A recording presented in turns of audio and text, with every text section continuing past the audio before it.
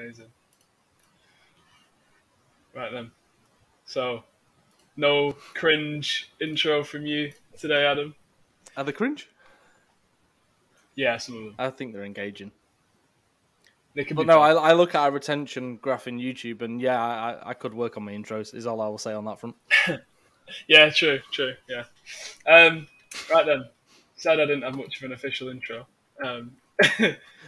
We're going to talk about something that, despite our laughter, is actually very important and very disconcerting. I think a lot of people will have, if they're watching this video, a lot of people will have watched our Saudi Arabia video because it was our biggest one, wasn't it? Mm-hmm. Yeah, it's by probably good. twice the amount of views of other ones, yeah. Standard. Yeah, so, yeah, I guess this is second edition of Esports sports washing, or esports washing, I guess you should say. Which is ironic because, like, esports players don't... Well, if you go to a LAN, you'll realise there's not a lot of washing that goes on in esports, actually. You know, like, if you've been to a LAN, like, I saw the other day, like, Fnatic, where... Gets hot. For Fnatic's 18-year anniversary, they're giving away, like, some Nivea gift sets where you get, like, moisturizer and deodorant and stuff. I was like, this is just giving them away at events, mate, not just for the 18th birthday. Like, we could all benefit from that. My nose would appreciate it very much. Yeah, that's a hidden business opportunity. Get Lynx and Nivea and Unilever to set up stalls at Epic LAN and God, I'd pay for other people. You know what I mean? They don't have to buy it themselves, mate. I don't know if they've got the self-awareness for that, but it's a madness, a LAN event. Gets hot in those rooms. But anyway, I don't even know how I got into that. I apologise. Yeah. Esports washing. So yeah, second edition of esports washing. I think. I mean, we could probably find more editions of it. I reckon if we dug far enough. But anyway, this is, I guess, second edition at least of Middle Eastern country with questionable ethics record that is involved in some shady shit. I mean, obviously the last episode was on Saudi.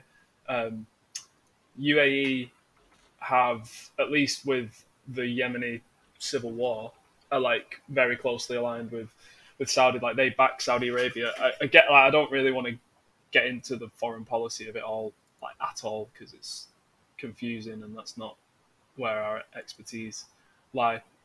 But I mean, I guess just to give a super quick background on UAE. So in Yemen, UAE-backed forces partook in torture / making people disappear. Like magic. I said, they back, just like Magia.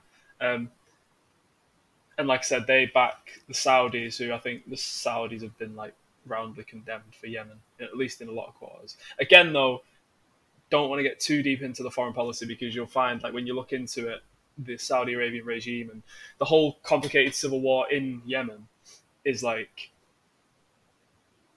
you'll find that the Saudi side are often fighting against, like, Islamists and, like, extremists, like actual, real terrorist types. So it's like they're fighting them. So I guess some people in some roundabout way could say, well, hang on, aren't they doing a good thing? It's like, no, there have been some... Also bombing kids and that. Exactly, yeah. There have been... That's what I was going to say. So there have been, like, crazy atrocities all throughout that war, which the UAE have to take, like, a lot of responsibility for. But anyway, with that little bit of background, and I'm sure we'll get into more. So the news as of when, Adam? It was like a month ago, wasn't it? Yeah, June 30th it was announced, and there was enough press coverage. ESI and the typical folks in Venn Global and stuff covered it, but there wasn't really much uproar about it, which is probably, as we'll get to, like, my main point or something to look at. Mm-hmm. But yeah, so it was about a month ago now. Yeah. I read Richard Lewis's piece, which we can link in the description box, because it's really... I will remember to do that this time. Yeah. Yeah, it's really good, and he basically just explains all the kind of hypocrisy, pulls some key quotes from the Blast guys. So Blast have partnered with AD Gaming? Abu Dhabi Gaming, Gaming, yeah. On... It's Blast Premier, isn't it? I know it's obviously Counter-Strike. It is, yeah. It's Blast Premier. So it's for, like, the global finals, I believe. Right. That wrap up this year's circuit. Yeah. So they partner with them for how long? 3 years? It's a 3-year deal, but they haven't announced what goes on beyond like this one tournament. Yeah. Or what it actually entails, whether there's any financial things involved, or if it's like, you can use this center for free to host this event, or we are paying you to host an event here. Like none of that's been detailed. So realistically, they called it a landmark 3-year partnership, and like that's all we have to go on. Besides the fact they're going to host this event. Landmine 3-year partnership. Yeah, landmine one. Yeah. Fucking hell. So yeah, but that's the thing. It's hard to judge it when you don't know exactly what's what, and I think it's been left quite vague on purpose. Because if they detail their master plan entirely, then it's easier to figure out what's what, right? But we know the next event's going to be in Abu Dhabi. Yeah, where like I think FaZe Clan's one of the only locks for that in the moment, and they've just been competing in Saudi anyway. So I mean. Yes, FaZe obviously don't care, and they've obviously just gone public as well. Yes, so like they'll take money wherever they can. Yes, exactly what I was just going to say, mate. Now that up here, there will be a little card clicky thing. I don't know what they're called, but I know how to do them now. So the little pop up with the information. You can watch our FaZe video from earlier this week, which was a good YouTubers, one, if I may add. I think it's gone down pretty well, mate. Yeah. Yeah, I like it. I think it's pretty good. So AD Gaming have partnered with Blast, and it's another version of the same old sports washing, which you're seeing. Like I said, you're seeing it in. Said this in our Saudi video. You're seeing it in esports, of course, but you're also seeing it a lot more in like traditional sports. I think I mentioned golf last time. Well, that's like ramped up even more, which I believe is so that. LIV or Leave, however you say that. That's a brand new golf tournament that's, I don't really know golf, but I believe it's it's taking place at the same time as another like major golf tournament, which takes up a big chunk of the calendar. So it's like you either do one or the other, and loads of top golfers have been paid like literally some of them hundreds of millions to take part in the LIV Saudi-backed one. Again, like these regimes are ramping up. And to be clear, even on AD Gaming's website, it literally verbatim says AD Gaming is a government-led initiative. So amasses broad efforts throughout Abu Dhabi to transform the Emirate into a global gaming hub. So it's literally Abu Dhabi itself that is bankrolling all of this. We don't know how much they're investing, but I know there's already a history with like AD Gaming and Esports when they got so when the deal between Team Nigma, worst name ever still, and Galaxy Racer, there was the acquisition / merger there, and now it's Nigma Galaxy. They're based in Abu Dhabi. I think they're being paid by AD Gaming to house themselves there. Interesting. And partnered with like Emirates Airlines as well, I think. But yeah, so they already had like some involvement outside of the local esports scene, I suppose, that we necessarily wouldn't see. I don't think we'd see that, but on like an international scale, obviously big Dota team. They've already got the involvement there, and this is just like the next big push. And one thing I feel the need to say is, of course, like this all became a really huge worry in the esports industry in 2018 when obviously Blast and LEC partnered with Neon, which is Saudi on ground that is not theirs. They're building that futuristic city, and everyone at the time, including broadcast staff at the LEC and such, said like we're not gonna stand for this. Obviously, last time we spoke about this, I got called a sexist and misogynist, and I was targeting people. That was not the aim by any means, but like certain people spoke out against it, like large influential people. I can't speak today. It's been a long one, and it's only midday. But speaking out against it, and that was enough to kind of reverse these sponsorships. Now it's at the point where it's ownership coming in with the Saudi stuff. You think like, okay, well, we can't reverse ownership. That makes sense in a sense. Like you can fight it as much as you want. It's not going to fucking change anything. MTG sold them off, but with this again, it's just a partnership. But the thing is, so there was the backlash where Blast and Riot Games had to cancel this Neon sponsorship. Okay, so we can't take Middle Eastern money. That's the precedent that was set at that point. And then ESL and DreamHack and Face It are bought by Saudi. Yeah. No one really fights against it. There's some tweets by the usual people you'd expect, me, Richard Lewis, Thorin, some other more outspoken people who are willing to speak out about it as much. But like players, most organizations don't give a fuck. Like Team Liquid, like had their whole pride thing, like where they said they wouldn't compete in Texas or something because of some laws or maybe the abortion rights stuff. I can't remember. I think there was some pride related thing where they were like, "Oh, we care about people," and it's like, "Nah, but you're a partner team with ESL, getting money directly from ESL." Yeah. Which is now Saudi, so like no matter what you say, your actions mean something completely different. And the ownership aspect of that means ESL now, the main competitor of Blast, because if you think about it, the CSGO calendar is effectively the majors, which is typically ESL and one of the company anyway, and Blast. That's it. So now Blast, apparently, based on the Neon stuff, they're like, oh well, we can't take the money of of like people states from the Middle East. Obviously, it's blood money. People are against it. ESL comes in, gets bought out. They get billions behind them now. Who knows how much? Indescribable amounts of funding behind them. Where they don't matter if they lose money year on year now. They can just flood the fucking scene. They get that with minimal backlash. So then it seems like like Blast can do this kind of deal and it's not really going to matter. Like teams are still going to compete. People are still going to tune in and watch because at the end of the day, they care about the gameplay, not the people behind it in terms of the organizers and stuff. But then also like Blast are losing money like basically every other esports company. What else are they going to fucking do?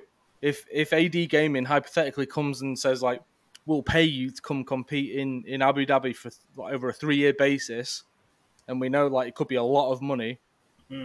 Like you've basically got no other option, and you think like, oh, you know what?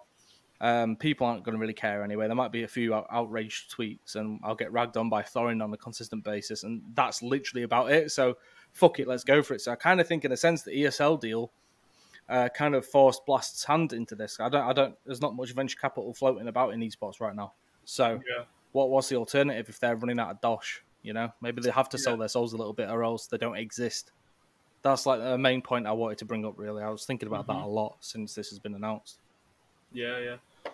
No, really good point. Really good point. And I also think, on a certain level, it's also pretty like simple in terms of if this is our industry, if esports is our industry, and like with the Siege event, the major that was meant to be held in, where was that? I think UAE as well. Yeah, UAE. So that was going to be held there, but then there were a load of LGBT casters and talent around the event. So they, I think, spoke out. A petition was released. Loads of people signed it. I think like 13,000 or more signed it. And then they they decided not to have the event there, which I think is now in Berlin. That's a rare W. Like, where was that Energy ESL, which hosts tournaments across basically every game? You know, like it really takes like, it's almost as if like the big, because casters are more than just casters. They're like influencers for the games themselves. Like they're figureheads right at the top. It's almost as if like they have to lead the charge unanimously. And then it's like, okay, we care what they think. Let's do it. But like that hasn't happened with ESL. The organizations didn't really come out and speak against it, whereas they did with the Neon stuff, obviously back in the day.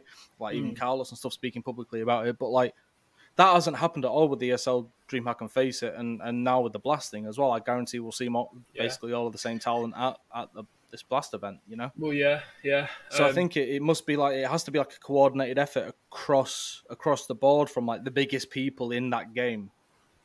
And because it's just not happening like that, is it, elsewhere? Yeah, because ultimately when you boil it down, it's like, if you're a gay person or if you're a trans person or whatever, are you welcome in those countries? I think it's honestly, you can break it down as much as you want. You can do as much analysis as you want. I think in certain countries, in UAE and Saudi Arabia to use two, but especially UAE, that's the purpose of this video, their values and practices just aren't aligned with ours on things like that. So we just shouldn't have any tournament over there until that changes. Now, like you said, that's not going to happen, unfortunately, in the real world, because especially we're about to enter a really rough period for like the global economy, not just certain countries. these esports tournament operators that were already struggling to earn money are always going to fucking take it. Just like we see in traditional sports, like the prize is too great, so you're always going to say yes.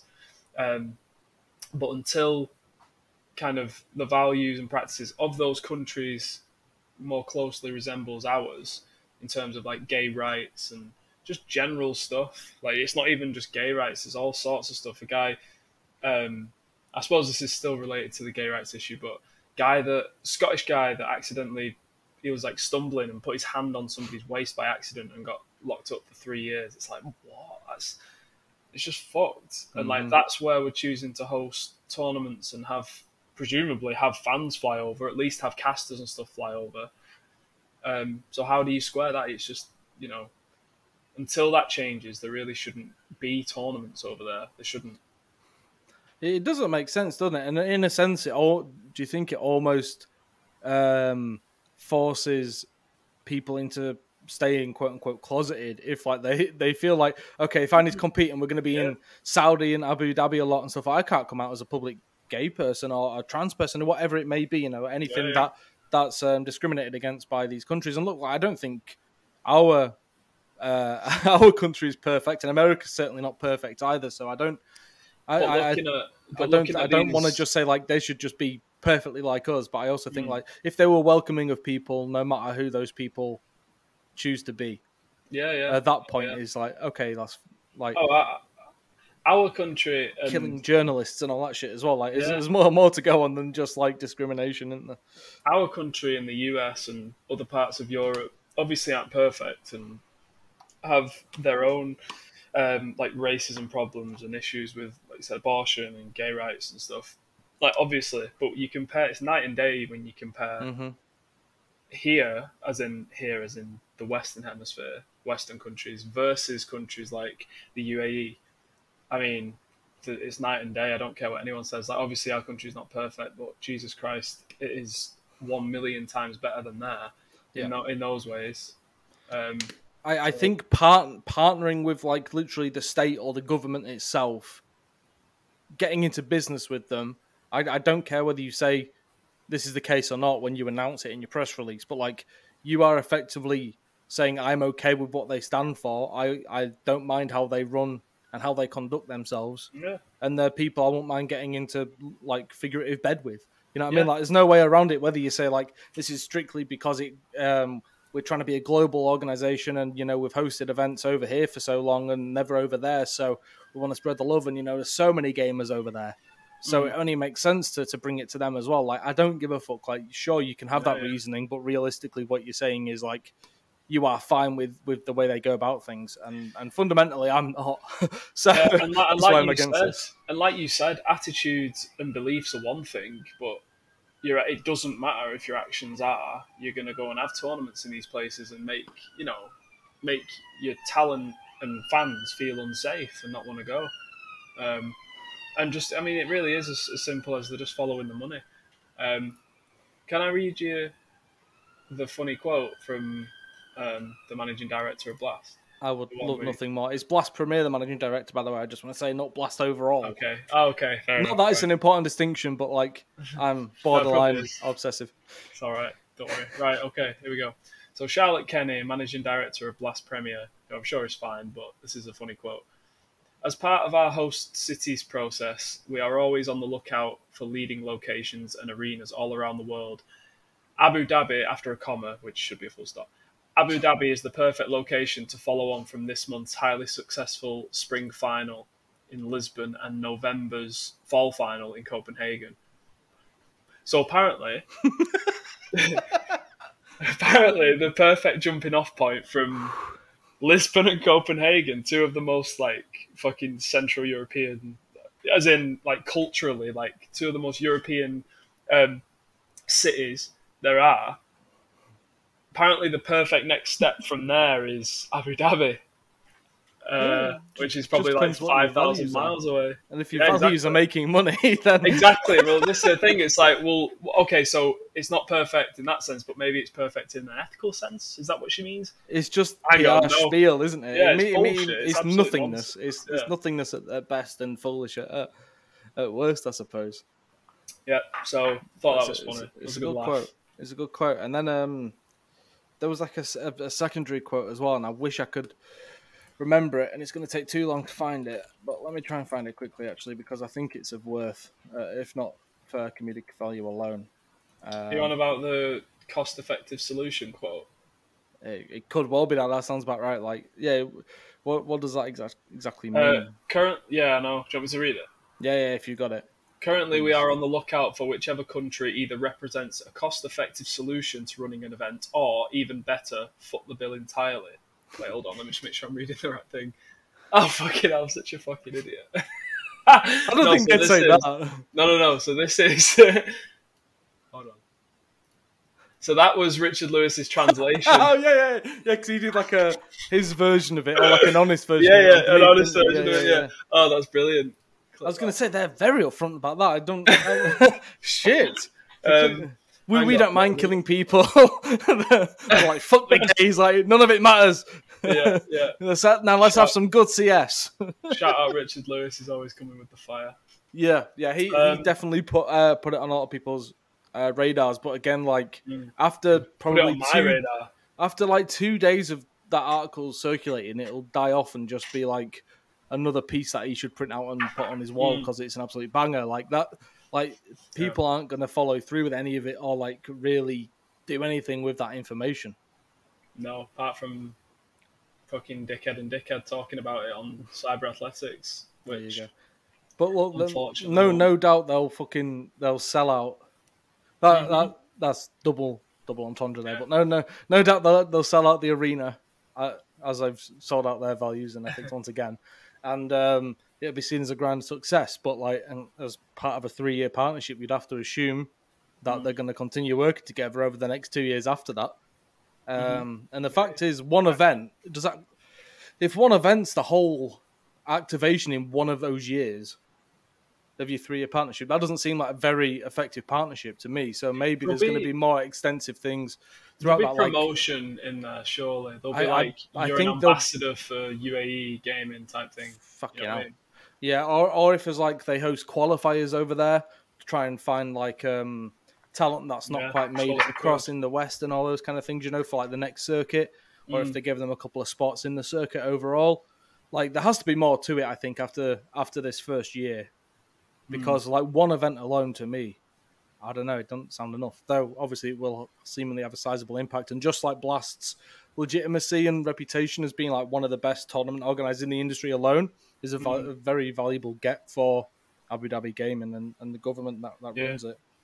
Yeah, for sure. If you're going to go for anybody in esports, then that's a good bet, I reckon. So my overall thought on this now is I've reached beyond being annoyed, caring. It's just with ESL, Faceit Group, the acquisition from Savvy Gaming Group, Public Investment Fund, Saudi Arabia government, follow the trail. And then with this now, Blast, AD, no one really giving a shit. Like, we're just accepting it now. Like, I see the Rainbow Six boycott as a one-off or a rarity or like an exception to the rule. Now at this point, I just think like no one actually gives a fuck. Like no one in the decision-making process, at least, or someone who can make changes.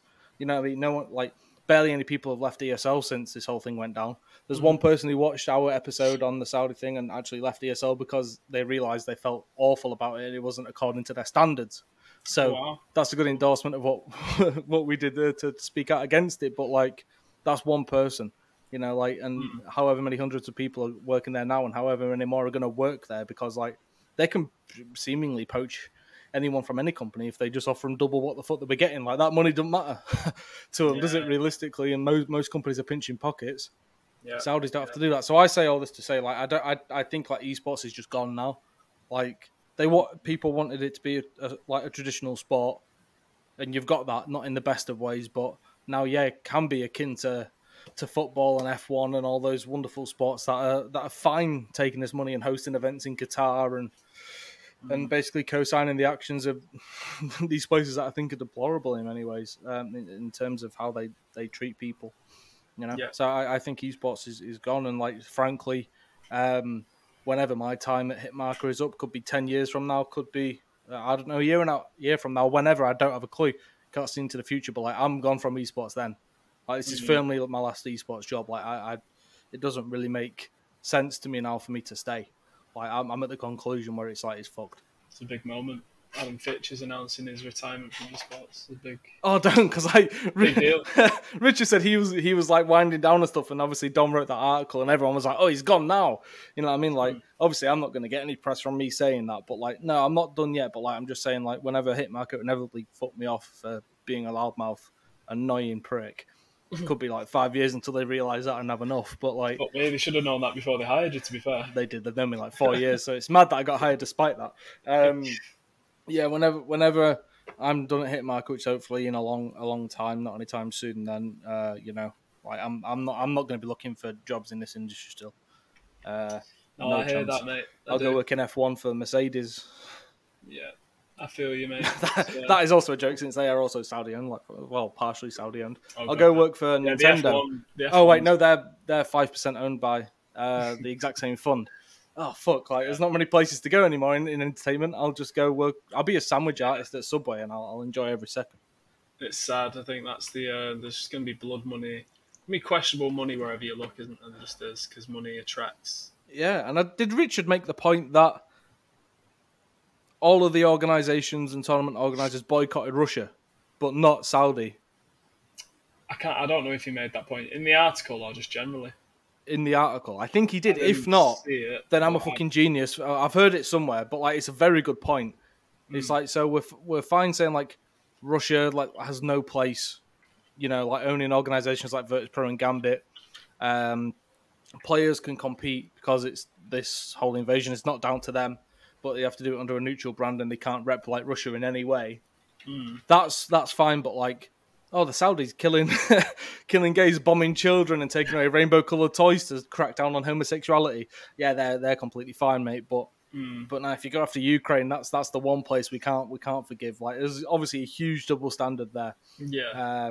So, you know, like we just we pick and choose the battles, and it feels like we pick the ones that are not going to affect our bottom line too much, effectively. Yeah. I think you're getting nihilistic about it all and just like, what's the point? This is just how it is right now. But, true, you know, no, it is true. I agree with you. But people, you know, you're known as the guy that holds people like that accountable. So it's like, it's a very valuable position to hold. But it's a worry when I don't care about doing that anymore. Because I could be much more vocal online and like I used to be. But now I'm just like, no matter what I say, no matter what any of us do besides those key people at the top of these companies, like, it don't matter what any of us think and say, basically, unless we're all going to mobilize, and we're proven at this point, like, the esports fans don't really give a fucking shit. I think, like, obviously with like the Gamers 8 event, I know we need to wrap up shortly, but like the Gamers 8 event, Saudi event going on right now, FaZe Clan just won the Rocket League tournament. I believe they're giving away $15 million over 8 weeks, if I remember correctly. Moist Esports, their Rocket League team, said they were not going to attend because they don't fuck with like the Saudi way of living, effectively, if I remember correctly. And that was it. Everyone else just went, like FaZe went and other teams. So like, besides the select few, because I'm looking here, there's Fortnite, Rainbow Six, PUBG, Mobile, Rocket League, and the Riyadh. I don't know how to pronounce it, but the capital city Masters, which I don't know, but that's already been and gone. But like, so yeah, there's other weeks coming along and more teams to compete, and it'd be interesting to see the organisations that go, because I don't think any are actually boycotted it publicly. Besides, as I say, like the players of Moist Esports, for fuck's sake, Moist Esports of all teams, Moist, best name or worst name in esports. Yeah, man. So probably I'm quite nihilistic, but like I truly believe like we're past the point now where anything can fucking happen. Like before anything can change, it's not going to get better from here. No, I agree. I come at it, or I land at the realpolitik type standpoint of that's just what it's going to be. Like, it's hard. Like, yeah, it's being idealistic and hoping it's, but like, what is actually going to happen?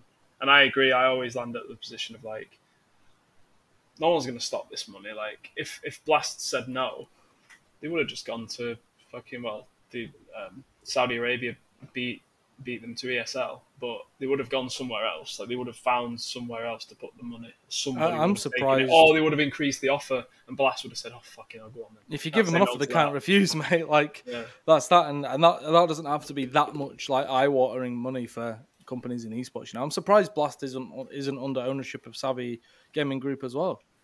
Mm-hmm. To be honest, then they'd have the full monopoly on CS:GO besides like the academy stuff which we play runs, and like the occasional major which may go to like PGL, but they've had bloody 2 in a row now, so they're out of it for a while. There's rumours of Perfect World, like a Chinese organizer coming for the one after Rio, I believe. But like, interesting. Outside of that, they could fully corner the CS:GO market, and obviously Blast have been in FIFA, Apex Legends, Fortnite, and Valorant, I think, as well now, and ESL's basically across like every title in some way. DreamHack, I'm not going to comment on them. It's a piece of shit brand, face it, whatever. But like, I just feel like now it's like nothing's going to change, mate. I expect more of it. We just try to like keep people aware, spread awareness as much as we possibly can, because like you're never going to stop dodgy money from being anywhere. Dodgy money's always existed, so like what can you do as just a standard like employee or a standard journalist? Or I mean, we're both fake journalists these days, but I don't really claim to be one anymore. No, I'm not. I'm a talent manager. That's literally my full-time role now, so I'm definitely not a journalist. So yeah, I guess just milking it for views, mate. That's what we're doing. Yeah. Exactly. So we can get this non-monetizable content to the moon. Yeah. For our own gain. Yeah. Next week we come on. Next episode, it's like, hi guys, Cyberathletics sponsored by Gamers8, Savvy Gaming Group, ESL Faceit Group, AD Gaming, like MSB. Is it MSB or MBS? I never get it right. We're building our. I have no idea. I don't even know what that is. MBS. We're building our Mohammed bin Salman Al Saad, the de facto leader. MBS. There we go. Sorry, it just sounds like some sort of like, bowel syndrome, doesn't it? That's what I thought you were saying. MBS, what I've got, or is it MSB? Yeah, sorry about that. I always forget it for some reason. His name ain't very memorable for me.